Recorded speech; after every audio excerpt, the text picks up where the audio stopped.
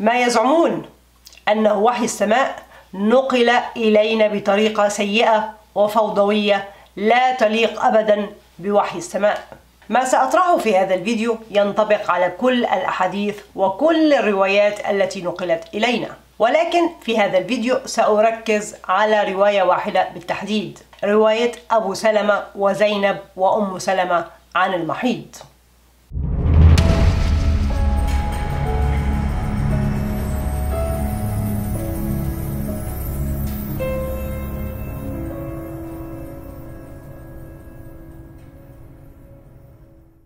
لم تكن في نيتي أن أصور هذا الفيديو لأن الموضوع غير مجدي، ولأنني لم أكن أتصور أن هذا العدد الضخم من الناس يقدسون البخاري بهذا الشكل الأعمى ويتصورون أنه من المستحيل أن يخطئ.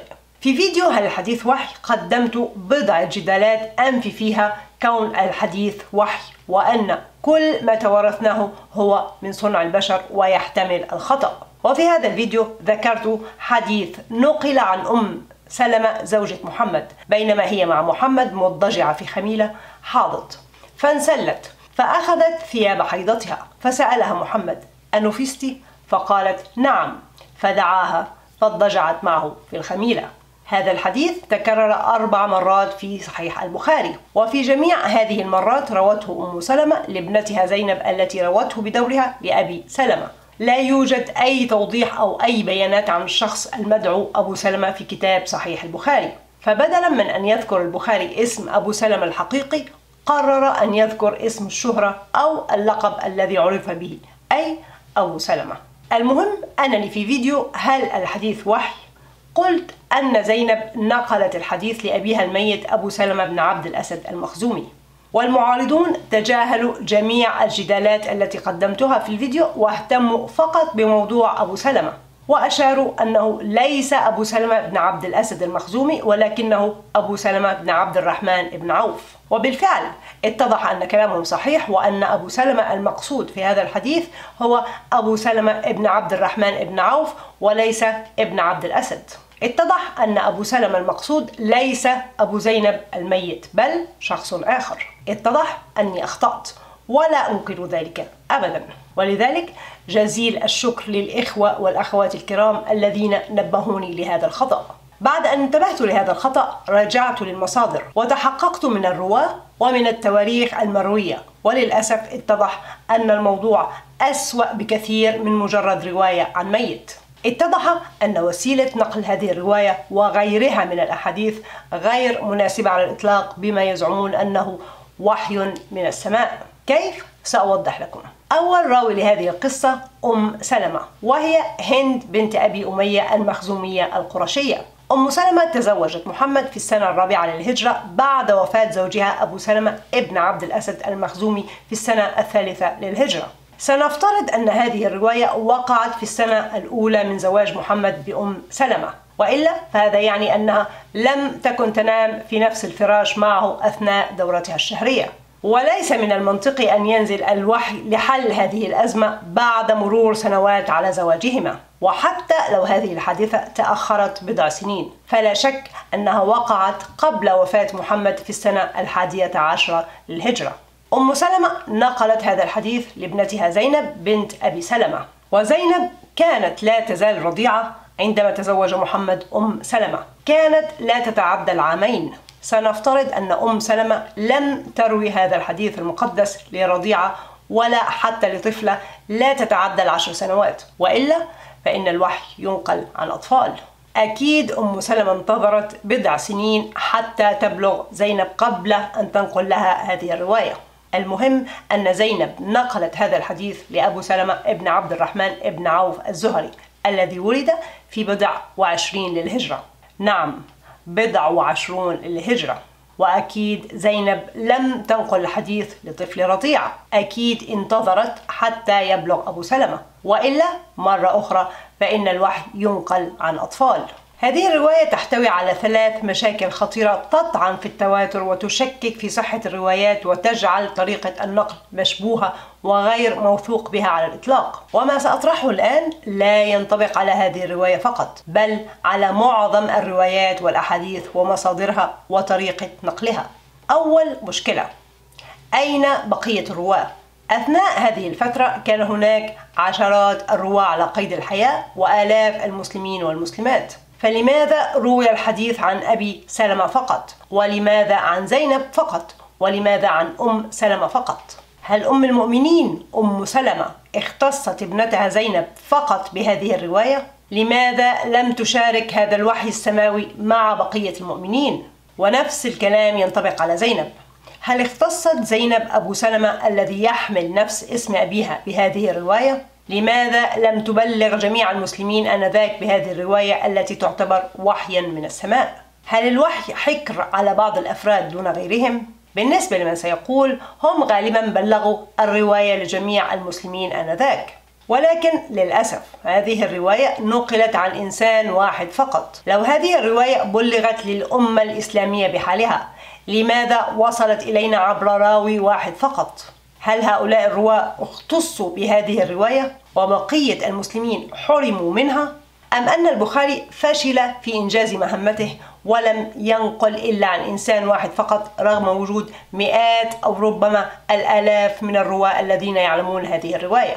وماذا عن بقية زوجات محمد؟ هل نفس هذا الموقف تكرر مع كل واحدة من زوجات محمد؟ أم أنه خاص سلمة فقط؟ ولو هذا الموقف تكرر مع كل واحدة منهن، لماذا وصل إلينا عبر سلمة فقط وليس عبر عائشة أو سودة أو زينب أيضا، مع العلم أن ذلك كان سيجعله أكثر مصداقية؟ ماذا استفاد البخاري من تكرار نفس الحديث 4 مرات بنفس الرواة رغم وجود عشرات الآلاف من المسلمين آنذاك؟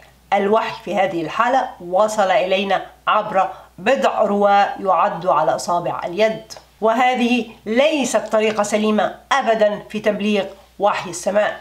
المشكلة الثانية، لماذا كل هذا الانتظار؟ سلمة اضطرت أن تنتظر بضع سنين حتى تبلغ زينب كي تبلغها الرواية، بدلا من أن تبلغ كل المسلمين آنذاك بلغت ابنتها زينب فقط بعد بضع سنين، وزينب اضطرت أن تنتظر ما لا يقل عن 11 عاما حتى يولد أبو سلمة، ثم على الأقل 14 عاما فوق ذلك كي يبلغ أبو سلمة ثم تبلغه الوحي. لماذا اضطروا أن ينتظروا كل هذه السنين بدلا من تدوين الوحي على الصحائف أو حتى تبليغ جميع المسلمين آنذاك؟ مرة أخرى، هذه ليست طريقة سليمة أبدا في تبليغ وحي السماء. المشكلة الثالثة، على من تنزل الوحي؟ على سلمة أم محمد؟ الراوي في هذه الواقعة سلمة وليس محمد، فهل هي أيضا لا تنطق عن الهوى؟ هل كل من روى أي حديث أو أي رواية لا ينطق عن الهوى لمجرد أنه نسبها لمحمد؟ وأين هو الوحي في هذه الرواية؟ أين هو وحي السماء الذي نزل على قلب محمد أثناء هذه الحادثة؟ أول احتمال، هل سؤال محمد سلمة أنفستي هو الوحي؟ في هذه الحالة هل أي سؤال سأله محمد في حياته كان وحي؟ مثلا، هل سؤال محمد لأبي بكر كيف حالك يا أبا بكر يعتبر وحي من السماء؟ كيف لأي إنسان أن يميز بين أقوال محمد كإنسان عادي وأقوال محمد الذي يتكلم نيابة عن الخالق؟ ثاني احتمال، هل دعوة محمد سلمة أن تضجع معه في الخميلة أثناء دورتها هي الوحي؟ في هذه الحالة ماذا كان يفعل محمد قبل نزول الوحي مع بقية زوجاته أثناء دورتهن الشهرية؟ هل كنا ينمن على الأرض أو خارج الخيمة مثلا؟ هل نزل هذا الوحي على محمد وهو مع كل واحدة من زوجاته على انفراد أم وهو مع سلمة فقط؟ لو الإجابة نزل الوحي مع كل واحدة منهن، إذن لماذا روته سلمة فقط؟ أنا وجدت هذه المشاكل عندما تحققت من هذه الرواية فقط، فما بالكم بآلاف الأحاديث والروايات الأخرى؟ من المؤكد أننا لو تحققنا من كل رواية على انفراد سنجد أضعاف هذه المشاكل. نعم، أنا أخطأت في هوية أبو سلمة وأعتذر لكم عن ذلك. عندما يتبين لي أنني أخطأت لا مانع عندي أبدا في التراجع أو في الاعتراف بهذا الخطأ، ولكن أنا قد قدمت لكم بعض العيوب والمشاكل في كيفية نقل الوحي، فهل أنتم مستعدون أن تعترفوا أن هناك مشاكل وعيوب في طريقة نقل الوحي؟ هل أنتم مستعدون أن تعترفوا أنكم أخطأتم بتقديسكم لصحيح البخاري وزعمكم أن هذه الروايات وحي من السماء ولا شبهة خطأ فيها؟ أم أنكم ستستكبرون وتدافعون عن قدسية هذه الروايات وتختلقون مبررات عشوائية للدفاع عن معتقداتكم الحالية، متجاهلين أي تنافر أو تناقض يظهر أمامكم؟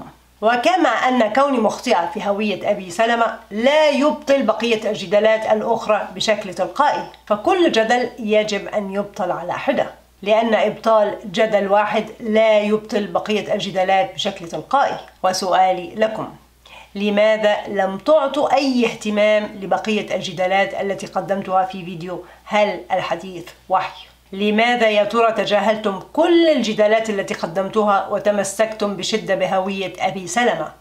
أنفستم؟